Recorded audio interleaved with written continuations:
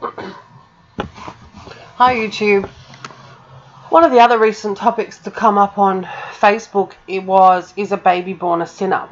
And after reading a lot of the comments under this very popular thread, Father told me to speak on it, and this is what he told me to speak forward. Is a baby born a sinner? Try looking at it this way. When it comes to babies, they are obviously not sinners in terms of behaving in sin or having committed a sin by a course of action. But we are told that they are born in sin. So what can this mean? Well, if sin is to miss the mark, then it is clear something occurred through the process of conception, something passed on. How is something passed on to an embryo? Well, it is interesting that science has a recent interest in what they call DNA markers and how these markers can be connected to things like illness, disease, and mental processes. So what if being born missing the mark simply means to be born with fallen or sinful DNA markers upon an infant's DNA? And the only way for an individual to be free of those fallen DNA markers is to undergo a DNA makeover by the blood of Christ. As the scripture makes clear that we are to become like or likened to Christ, and that trying to be like him doesn't work, then that we must actually change. And what if what is actually changing is the very fabric of our DNA? I believe so. Is it impossible to imagine that Christ can override your DNA? No. As proven by the scripture, he can and has healed what our sciences would call hereditary diseases. In other words, DNA markers. The problem with this issue is people assume that to be in sin is limited only to an act of wrongdoing, and therefore conclude that a baby must be innocent due to a lack of wrongdoing. But this is why the scripture says the sins of the father are placed on the son. It means transferred by DNA. Not that the child would incur the penalty of the father's sin, more that the result of the sin of the father upon the DNA of the father is transferred. The limitation placed upon the DNA of the father has been transferred upon the child as a DNA marker or a gene that has manifested and missed the mark, or marker of perfection. Perfection in the sense of being perfected, the glorified state of existence enjoyed by the original Adam and Eve pre-fall. This can also include instances where certain genes have been deleted, switched off, or completely missing from a genome. Now, please do not get me wrong and assume that I'm saying for one to be born with a genetic illness is somehow an indicator of sin, because I'm not. I'm saying that we all equally have been born to our parents with some form of genetic markers that have missed the mark of perfection and glory. Now, I'm not suggesting I have all the answers. This is only attempted explaining something that is often difficult to explain, and I too am limited in my ability to understand and limited by my knowledge and base and experience. But this hypothesis can be extended to include why God chooses certain individuals, DNA ready or particular qualities and traits specific for the role, and can also even help to explain predestination. The scripture is so clear on it, but so many argue the toss and say there is no scriptural support for DNA change. But I don't get it. To quote Willy Wonka, it's right there in black and white, clear as crystal. It's all over it. Metamorpho, to be changed. 3339, change after being with. Change form in keeping with inner reality. Changing form in keeping with inner reality. And that's also transfigured, means transformed and transfigured are the same. Metamorpho. We are meant to change each other after being in the presence of each other. This is for believers. Believers are meant to change each other after being in the presence of each other more and more until the entire body, every cell, is complete. Every cell is vibrationally attuned to Christ, but don't get me started on the scripture regarding oscillating factors, because that would just be ridiculous, wouldn't it? No, it's in there, but not for today. Someone had posted under me and said, but we were made in the likeness of God, blah, blah, blah. And people always forget that Adam and Eve fell. Yes, they were made in God's image. Yes, they were in perfection and glory, but they fell after that. And so many forget to acknowledge that Adam and Eve were made in his image prior to their falling. So these verses only help to validate the claim. So verses that posting, oh, well, we were made in his image and, you know, he was made upright in God.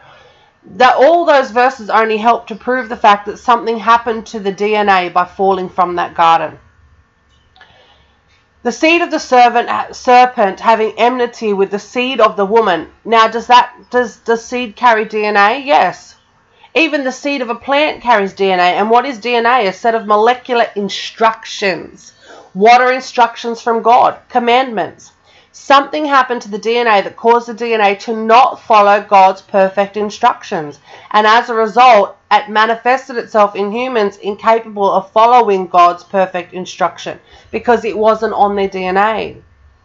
You see, if you have imperfect instructions on the DNA, it's going to manifest itself symptomatically in the person's thinking process or behavior. And if the DNA has messed up instruction, then the behavior is going to be messed up, yeah? A body of imperishability is what we have been promised as believers. A body infers mass. Christ revealed this body when after resurrecting he ate and drank and his hands were touched, etc. So he wasn't airy-fairy, he wasn't just a being of light. He had mass. They were touching his hands. And he was eating and drinking. So he had physical mass. He could eat physical food and drink physical drink. Christ retained physicality, but it was in a new form. He metamorphosed. He underwent the process of metamorphosis. So many fundamental errors of thinking are preventing the body of Christ, again, the mass of Christ, from understanding these things. We do not float away in spirit. We are changed. We are not separated from the flesh. Our flesh is changed into something more. Why is it the very distinction between transfiguration and transcendence? The whole world seeks to transcend. Every religion on the planet seeks to transcend their flesh in enlightenment and, you know, travel with the stars in spirit, in some consciousness, you know, some trance of consciousness or whatever. Christianity is the only one that tells you very clearly to stay with the body and take the body with you, to transform the actual body and take it. That's the promise of Christ. And so many say, oh, but our promises are in heaven. No, heaven's coming to earth. Go back and read the Bible again if you need to. And study it every day, every minute of every day if you need to. Our Father who art in heaven, hallowed be thy name. Thy kingdom come, thy will be done on earth as it is in heaven. On earth, manifest on earth. The old heaven shall pass away, and the old heaven and the old earth will pass away, and a new one. And that heaven comes to earth, the two become one, and because the two become one, the old heaven and the old earth become one, they pass away because they're transforming into something else. They're transforming into the one thing together. Christ transfigured as a first fruit of many brethren, therefore they too shall transfigure. You need to study the word transfigure. I mean, the word gives it away. Transfigure. The figure changes into something else. The figure transforms. Conversion, coming into the knowledge of Christ, offers the gift of the Holy Spirit. But then, the reason I wrote this is because someone said, you're saying getting the Holy Spirit's not enough when you're a believer in Christ. That the minute you believe, you're somehow changes something else, which is not what I said. So this was the answer. Conversion, or coming into the knowledge of Christ, offers the gift of the Holy Spirit. Then we, as we mature, most don't, in the faith, are called to endure and remain steadfast in that faith. As the dross is burnt off through the fiery trials, we are transformed. Most reject the blood of Christ through their trial, and just like a blood transfusion recipient often rejects the blood of the donor, that can save their life. The true conversion or complete conversion is one in which the whole body has been subdued and not just the mental faculties. Theoretically in agreement with the idea of Christ and not just the heart emotively hoping on a reality of Christ, but a full body conversion of one thing into another. Like it is said, you know them by their fruit. Is not fruit the DNA offspring of a seed? Until the Holy Spirit in you produces its offspring of fruit within you and completes the metamorphosis of change, you have not finalized your consummation in Christ.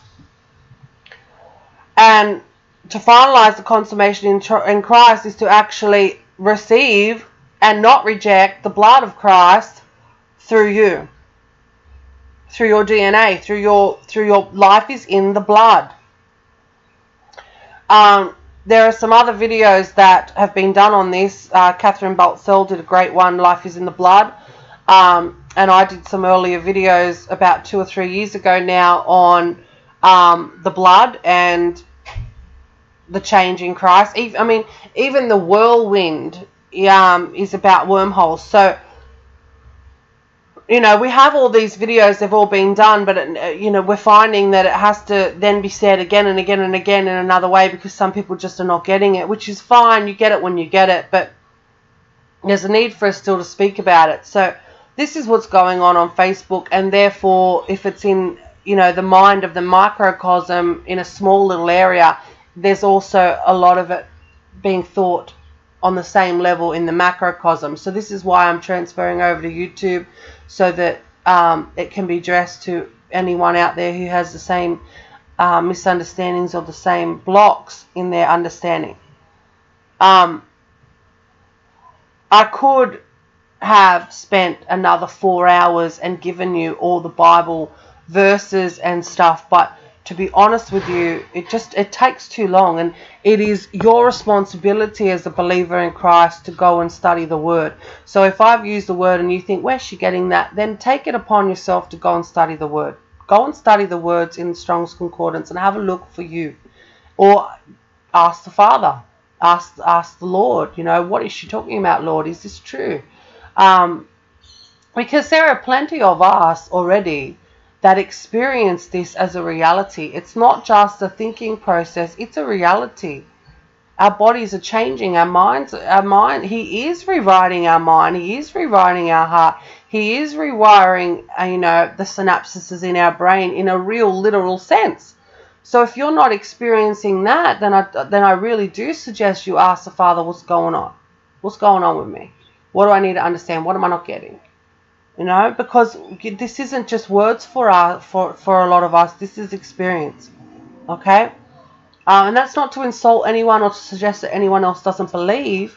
But maybe you're a believer who is still, you know, not yet being changed. I mean, that's changed physically. Maybe that's the reality for you. Which there's nothing wrong with that either. But anyway, there's a few other things that I want to talk about today, and these might, you know, become more videos. The Lord's not really having me do a lot of videos lately, so if He puts it on my spirit to do more, you know, they can morph into something else. But I'll put a few links underneath of some older videos of mine and the really good one of Catherine's, and we'll just see what happens. But thanks for listening. Oh, sorry. I have to find the way to turn this off again.